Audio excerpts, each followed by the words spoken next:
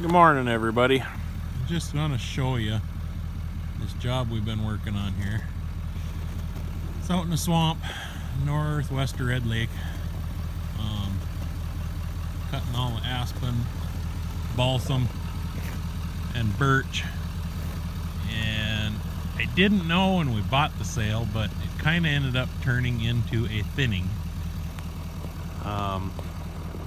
There's a lot of spruce and cedar to work around, and I think it looks really nice after we got done, but man, you want to talk about a pain trying to work around all this stuff.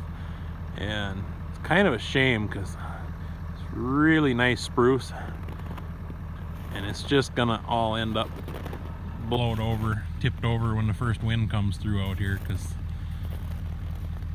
it just isn't gonna last. It's nice, big, beautiful stuff too.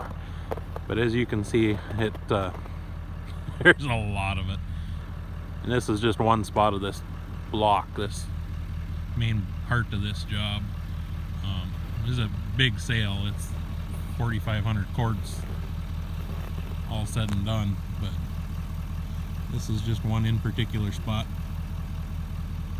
You can see how it come out. Looks pretty nice, but way out in the middle of nowhere out here, and anybody ever gonna see it?